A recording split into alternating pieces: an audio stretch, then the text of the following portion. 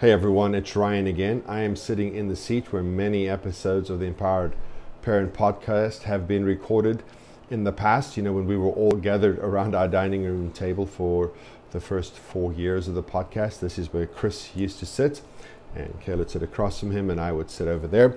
But now that we're recording remotely, across the internet, this is my seat. So I thought I'd just say hi from here today.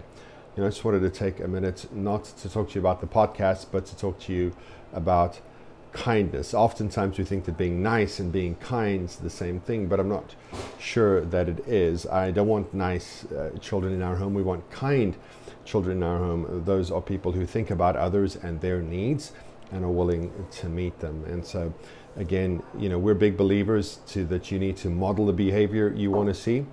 You need to be the person you want your children to be one day. I'll repeat that.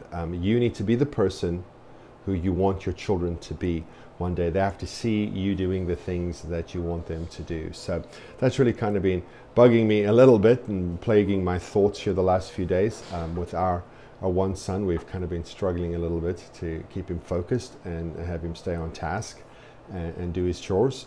Particularly, one of those chores is unloading and reloading the dishwasher, and reminding him has just led to frustration in us. And so we're trying to be patient, and so what I did today is I unloaded the dishwasher for him, because I thought if I want my son to be kind, then I need to be kind. And I know some people might be saying, well, he just got away with one. No, I don't think he did.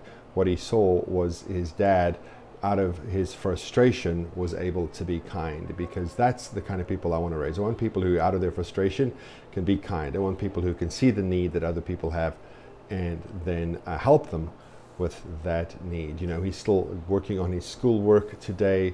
He's got to unload and reload the dishwasher, so I thought I'd just unload it for him. And that was a way to be kind. And when I was done, he came into the kitchen. He could see me from the schoolroom the whole time I was doing it.